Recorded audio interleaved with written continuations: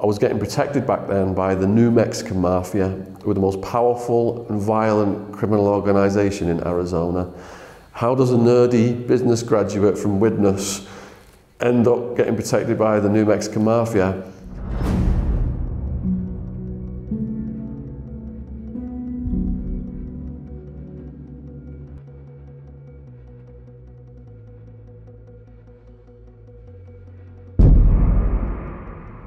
Day one at the job, my boss slaps phone book down and says, you need to call 500 numbers a day to find people to buy shares.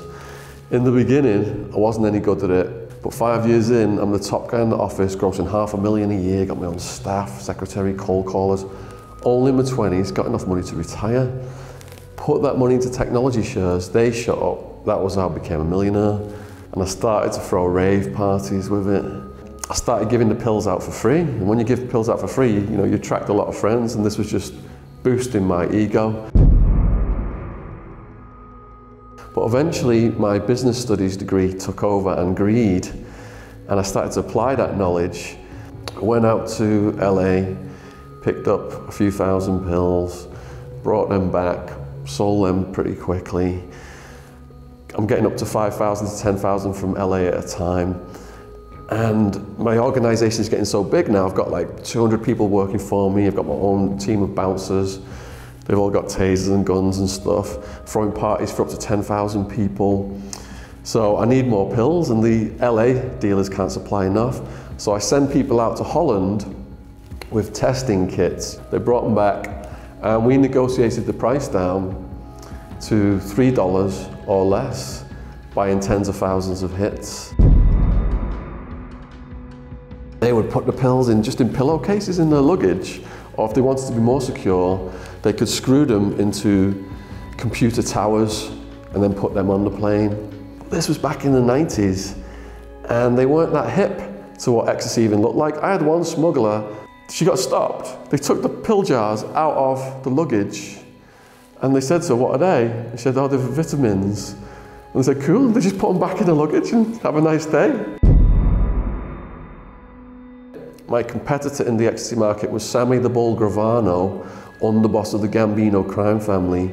He'd murdered almost 24 people. And later on in prison, his son told me he'd been dispatched one night to kidnap me from a nightclub and take me out to the desert. And the only reason they'd missed us is because my best mate, Wildman, had had a scuffle and we'd had to leave that club in a hurry. So on the drugs, it was telling me, you're Mr. Cool Guy. But when I sobered up in prison and looked back on all the situations I put myself in, I was like, how on earth are you still alive? I was getting protected back then by the New Mexican Mafia, who were the most powerful and violent criminal organization in Arizona. They were trying to assassinate the head of the Department of the Prisons. They've been assassinating judges, police, witnesses. I was supplying pills to an apartment party, and another guy came and he was supplying coke and weed. We hit it off and we have a conversation. And then a policeman intrudes the party. He just walks in. He goes, I could smell weed outside. Nobody move. And he's about to call it in and have everybody arrested. The guy I'm speaking to, the Mexican-American guy, just pulls out his gun, puts it at the cop's head and says, the only one who's not leaving is you, motherfucker. Everybody else go. So we all ran out into the night. So I'm hiding in one of these apartments with my buddies. Next thing, there's like a bang, bang, bang, bang, bang on the French window. It's the Mexican-American guy. He's like, let me in, let me in. So we let him in. And at the end of it all, he said, look, because you and your mates protected me, me and my brothers have got your back.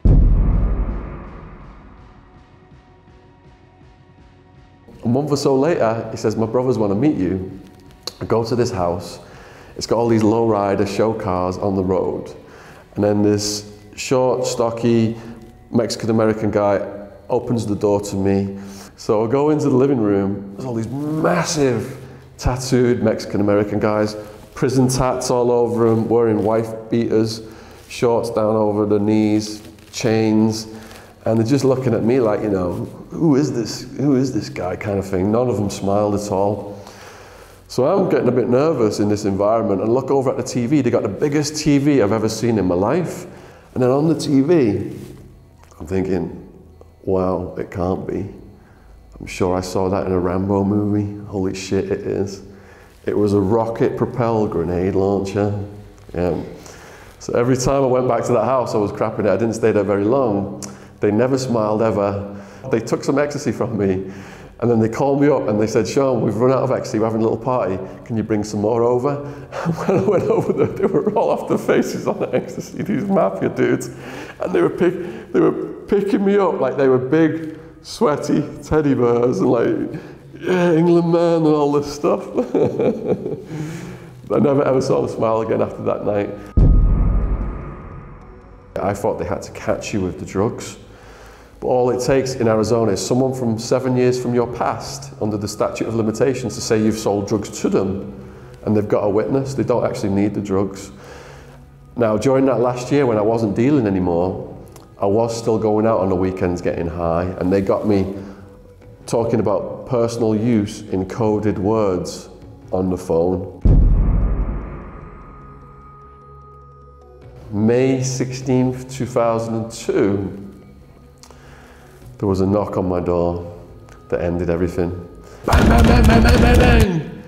So I jump up from the computer, look through the peephole, and it's blacked out. Go over to the bedroom to my girlfriend, and we're like, what should we do? Like, all right, we better let them in. Halfway through the living room then, boom, the door just flies off the hinges. Hands above your heads, get on the ground, don't move. You know, you see them all open up with those guns and you just drop like that because you think if they start shooting, your life is over in seconds. It's all completely gang controlled. So as soon as I go in, 4 skinheads from the neo-Nazi Aryan Brotherhood prison gang just come up to me and they're like, hey, we want a word with you, get in that cell back there. And the biggest one gets in my face. He's like, what are your charges? What are your charges? And are you a chomo? Are you a chomo? I don't know what chomo is either, but chomo's child molester. So I'm just making my situation 10 times worse because I'm new to this. They've got me up against the wall now, about to smash me. I show them my charge sheet. They see him in for drugs. Nearly everyone's in prison for it's drugs related. And they saw my bail was $750,000 and they thought that was cool. And then they left me alone after that. Some charges are KOS by the gang, which means kill on sight, such as paedophile stuff. Other charges, SOS, smash on sight, such as drive-by shootings, because women and kids sometimes get hit. Anyone coming in with a sex offence or a crime against a woman or a child, right away, gang is going to try and murder them, or at the very least, they're going to smash them. That's called convict justice. If someone calls you a punk, a bitch, hits you, you got to fight them on the spot, or else the whole gang will smash you. Must take showers, or they'll smash you for bad hygiene. Can't go making friends with the guards, they'll smash you for snitching. Can't go sitting at the tables with the other races, they'll smash you for that. Everything you take for granted about your safety is reverse. To be a full member of the Aryan Brotherhoods, get patched in, you've got to murder someone for them in the jail. It was half Hispanic where I was at as well, and you know, you see like the solid teardrop, one person that is murdered for his gang, you see that teardrop outline, sorrow for the loss of a fellow gang member, you murdered a rival who's murdered your gang member, you can fill it in so it's solid, and on it goes. So they're constantly looking for people to beat up. My neighbour was a serial killer, my cellmate was a Satanist. He's got a satanic inverted pentagram tattooed on his forehead, and for murder, part of a cult that's drinking blood and eating human body parts. And he was actually very nice to me. The guard who put me in my new cell decided to play a prank on me. He put me in with a guy who was a serial home invader, torturer. This guy was breaking into people's houses and taking hammers to their kneecaps.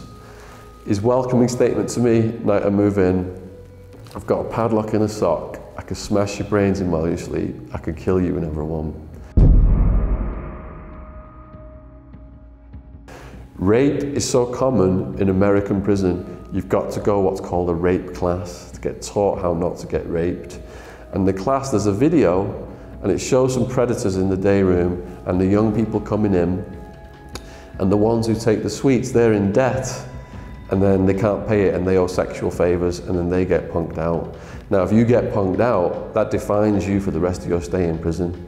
You're basically going to be performing oral sex and cleaning toilets and getting rented out as a prostitute.